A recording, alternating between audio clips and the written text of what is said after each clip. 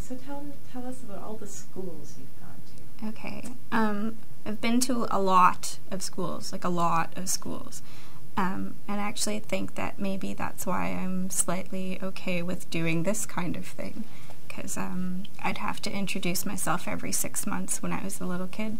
So I was born in Montreal, but then when I was about 6 months old, we moved to Lagos in Nigeria because my dad got a job in like telecom, whatever that means. And so we all moved there, and I was there for about 5 years. And so there I went to Miss Bianca's preschool, which was really awesome. Never mind, it's Eddie bulging at his desk.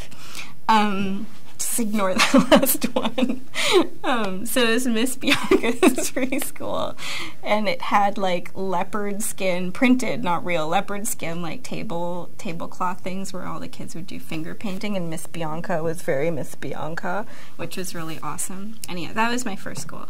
And then we moved to India, just way to keep, there's a lot of moving. We moved to India, and that's where